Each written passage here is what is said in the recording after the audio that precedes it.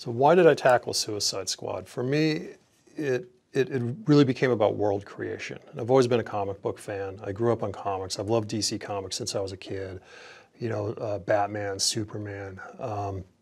As I was really young, it was Superman. Then I really kind of fell in love with Batman and what he represented and this idea of justice. And then I think as you kind of grow up, you know, maybe you identify with the villains a little bit and what are they about? And as a filmmaker, it's interesting, you go and you make a comic book movie, everybody loves the good guys. Everybody loves the heroes. But what's going on with the villains? And how do you make an audience fall in love with the villains the same way they automatically love the heroes? And that was the real test for me, was to get the audience to care about these characters that are a little bit morally complex, let's say. They're not so black and white, they're more gray. Every actor sort of had their own program tailored to them to help them on their journey, but also part of the process is the rehearsal process, having them work together. We rehearse pretty much every day.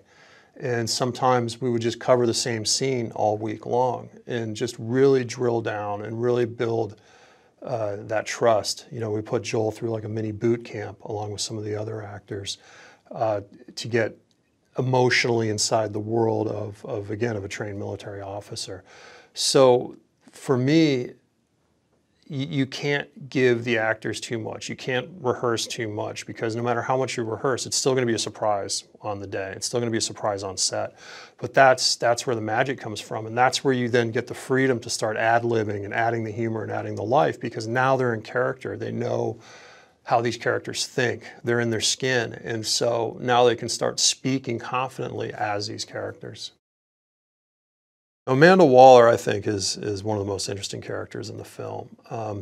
She's somebody from, you know, she grew up poor, she grew up in the inner city, she grew up tough, and she's someone who's really bootstrapped herself, who is wicked intelligent and incredibly formidable as a person, and who can walk into the most powerful room in Washington, D.C. and manipulate anybody in that room to get what she wants. She doesn't have any problem exploring the gray areas of getting things done. She's the kind of person when you absolutely have to get something done, you don't care how it's done, you get her to do it. But she's also a patriot, which is very interesting because she does have boundaries. She does have beliefs, and it's her belief in the U.S. government and respect of the U.S. government that makes what she does interesting. Part of the story is this really epic romance between Joker and Harley Quinn, and it's a fascinating love story because is it love? Is it love-hate? Is you know, there's a lot of ways to argue what that relationship is and what that relationship means. Why is the Joker obsessed with her? Does he love her? If he did, could he admit that? And I think those are some of the mysteries that I think are going to be left up to the people who are watching this film to make those decisions themselves. But the Joker's role in this film, his mission, his goal is to get his lady back, to get Harley Quinn back. And with her rolling around with the squad, things get complex.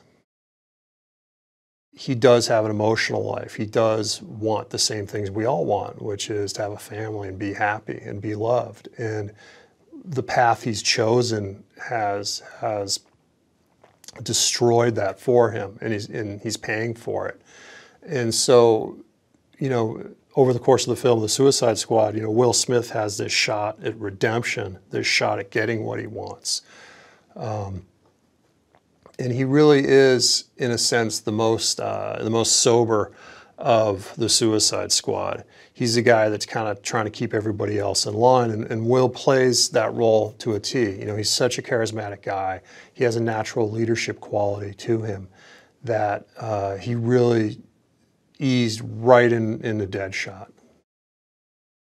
I was really anxious during the initial weeks of rehearsal as they slowly started to break the ice and bond.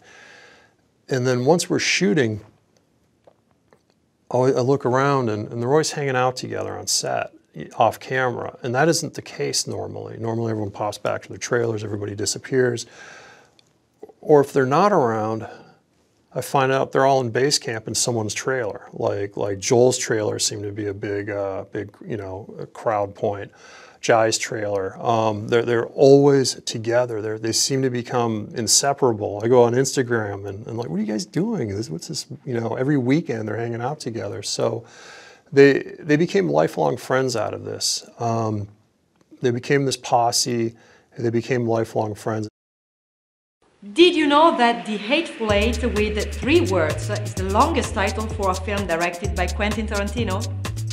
All the titles of his previous films only consisted of 2 words. For example, Pulp Fiction, Jackie Brown, Inglourious Basterds, Django Unchained, or Kill Bill. What's your favorite movie directed by Tarantino? Let me know in the comments below and click here for more cool videos. Thanks for watching. See ya!